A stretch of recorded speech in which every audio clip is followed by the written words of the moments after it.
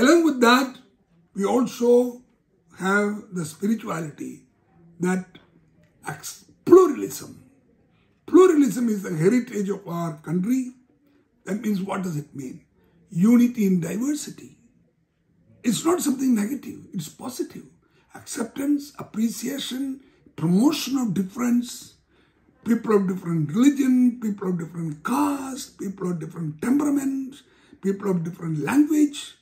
You accept them, appreciate them and promote.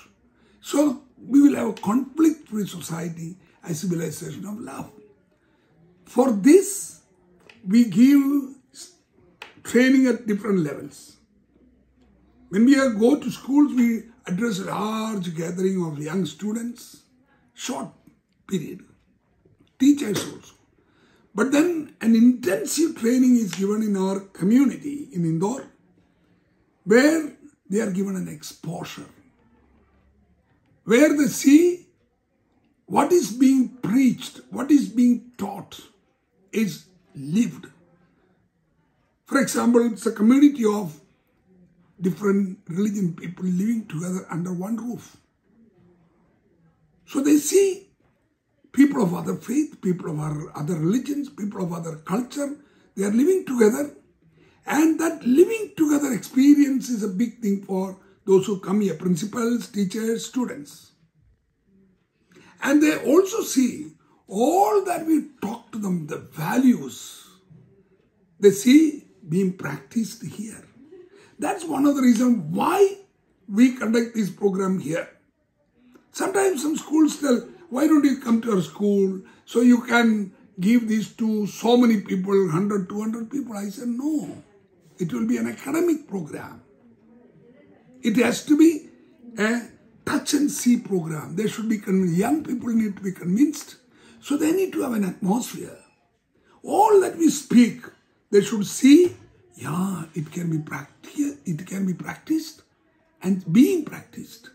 So we take a group of students, leaders of a school come here together with the principal and teachers, and they have an intense program from 8 o'clock morning till 8 o'clock, and after dinner also they have personal projects.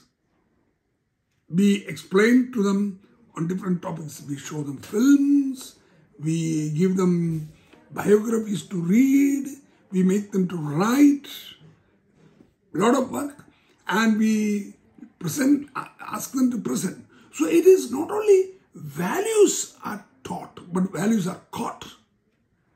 Skill development is there. Along with that, we tell them how to form a vision for your life. How do you set goals for your life? How do you set your priorities?